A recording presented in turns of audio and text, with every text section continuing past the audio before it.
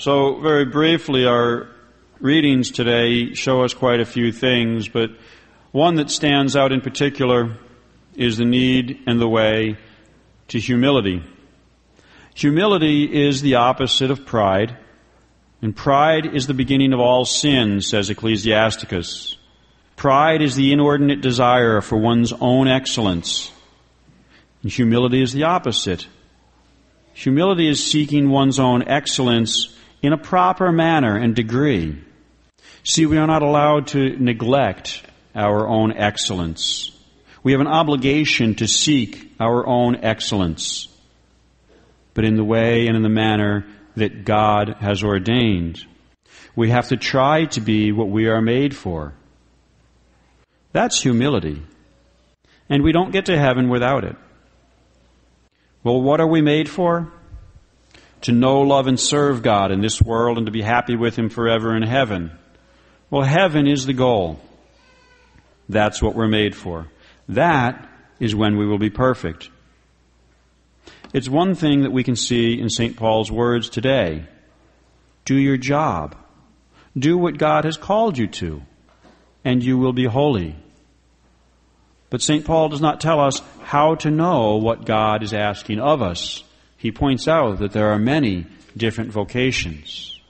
But he does not tell us how to find our vocation. We do get a glimpse of that in the gospel, though.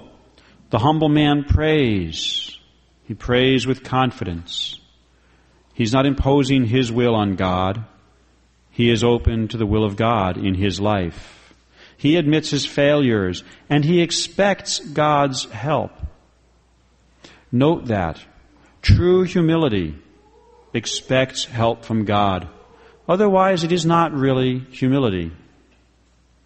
So prayer and confident reliance on God are important so that we can do what we need to do to get to heaven. And what is it that we need to do? St. Paul tells us that there are many parts, many jobs, but one end, one goal for us all. How do we know which job is right for us? There are some general guidelines that can apply to everyone, those seeking their vocation still and those living their vocations. St. Alphonsus, the Church's doctor on moral theology, assures us that a religious vocation is the shortest and surest way to heaven. If heaven is the goal, then we all have an obligation to seek the surest means of getting there. We are not free to take chances with our eternal salvation. So does that mean that everyone is supposed to be a monk or a nun? No. Just because something is the best in itself does not mean that it is the best for everyone.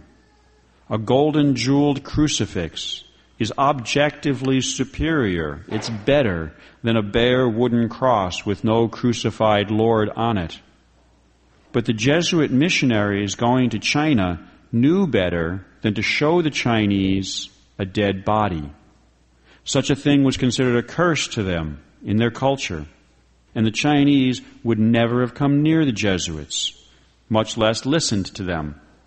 What was best in this case was to not use what is objectively best, at least not until they were ready for it. So if a vocation to the religious life is the best vocation, the highest calling, everyone should at least consider a vocation to religious life, unless they are already sure of their vocation to something else. To those who are married, we will talk another time, but this is still good to hear, to understand these principles. Our Lord shows us the difference today in the gospel between those who are interested in saving their souls and those who are interested in pleasing the world. If you will do what you are supposed to do, it will not matter if you are a publican or a priest. You can be holier than the Pope himself if he's not doing his job and you are doing your job, whatever your job is. Doing the will of God for you is what matters. We all have the same calling to get to heaven, but we are all different. If someone, for example, has a jeep to go over a mountain, he can get there in a pretty straight line, just up and over.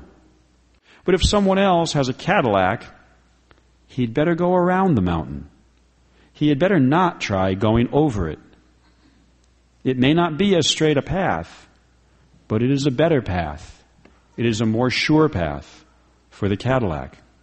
Until you're sure of what kind of vehicle you're driving, it has to be assumed that the most direct path is the one to take. For heaven is the goal, and getting sidetracked can be deadly. Your Jeep is going to get horrible gas mileage out on the long highway around the mountain.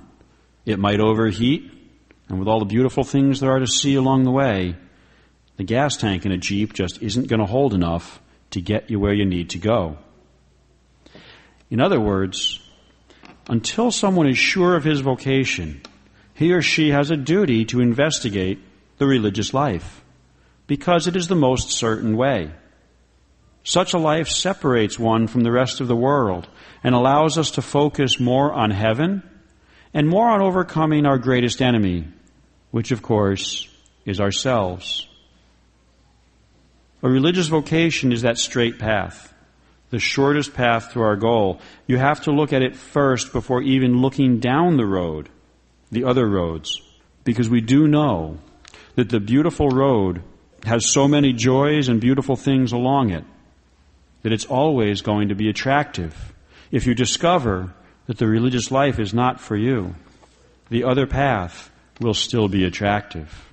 If you find that the shortest path is not for you, there will be no trouble in falling in love with that other path.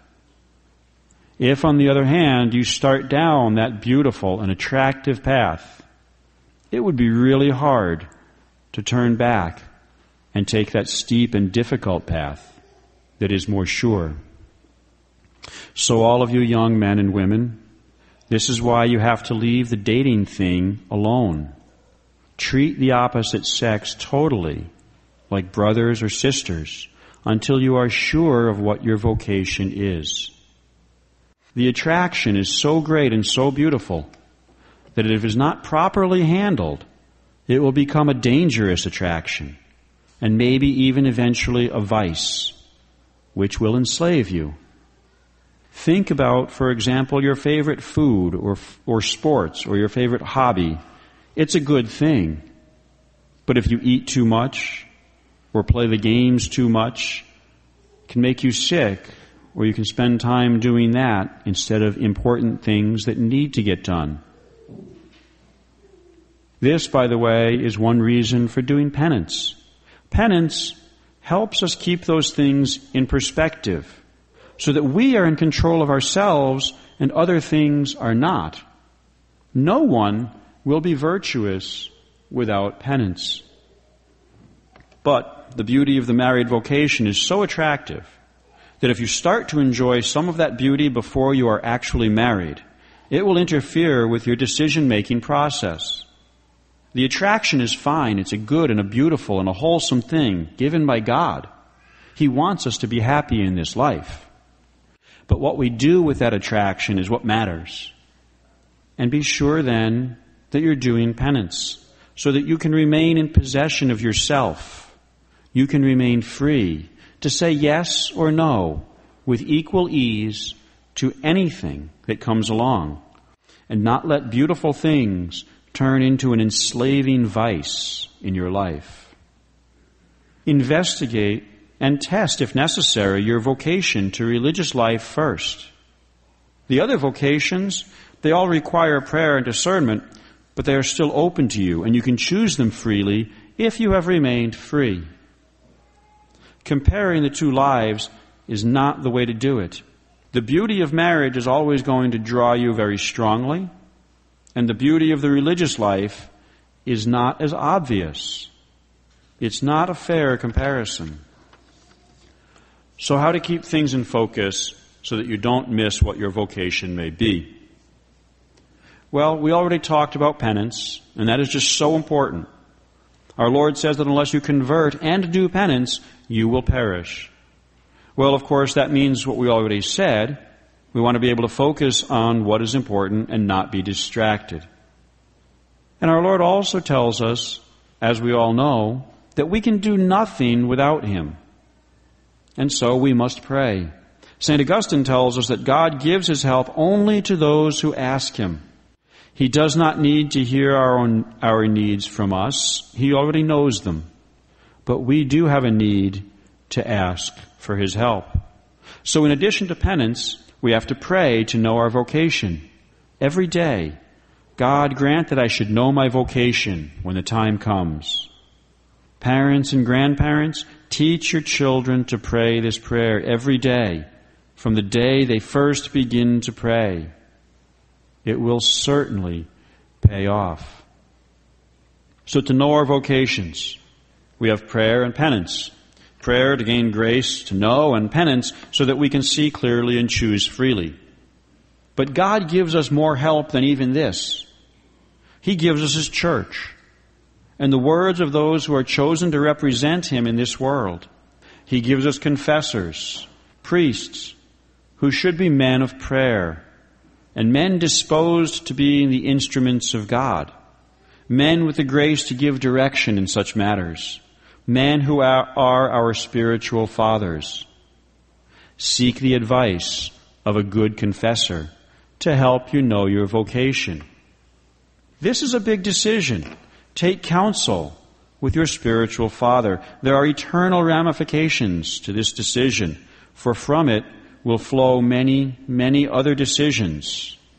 And do we have the grace to make those decisions and live with the consequences? Ask the opinion of someone who has the grace to help you know. You want someone with your eternal interests in mind to get to know you and to help you figure out what sorts of decisions are you best disposed to making well. Your natural parents, the ones who gave you life, they're wonderful people and they love you a lot. And certainly they want you to get to heaven. But naturally, they are also caught up with some other interests. Your temporal welfare and your temporal happiness. And sometimes to such an extent that it interferes with their judgment of what may be best for your vocation. This is why St. Alphonsus says that oftentimes it is not wise to tell your parents that you are considering a religious vocation. They have a vested interest in your being around for the rest of their lives. It's not natural for a child to leave the world before his parents. Priests see this often enough. Parents who love their children and don't want to be separated from them are heartbroken. And sometimes so much so that they will interfere with their child's choice to answer God's call to religion. It sounds crazy. We know. They're choosing heaven, it's the best thing. But when the time comes, that attachment may be so great that it creates problems. But a good confessor will help you share with your parents the right time to share that news. This is the gift of a good confessor. It's good advice on the most important decisions you will make in life. And it's free. But you need to pray also for your confessors. See, God has a plan for you from all eternity. He has loved you since before the universe was created. And He knew you for as long as He Himself has existed. He knows what is best for you. Please ask Him about His plan for you. With prayer and penance and discussion with your confessor, your vocation will become clear. You will know. But it takes perseverance. It can't be an occasional prayer. You can't show up at 22 years old and suddenly decide, gee, I wonder what God wants me to do. I better find out. Well, if that's the first time you think of it, then yes, you'd better start finding out. But each and every one of us needs to start today, no matter how old you are. If this is all new to you, it does not matter how old you are. Start today. Parents and grandparents, start your children and grandchildren from the day they first learn to pray. Teach them to pray. God, show me my vocation so that I may please Thee and to save my soul, to be happy with You forever in heaven. In the name of the Father, and of the Son, and of the Holy Ghost. Amen.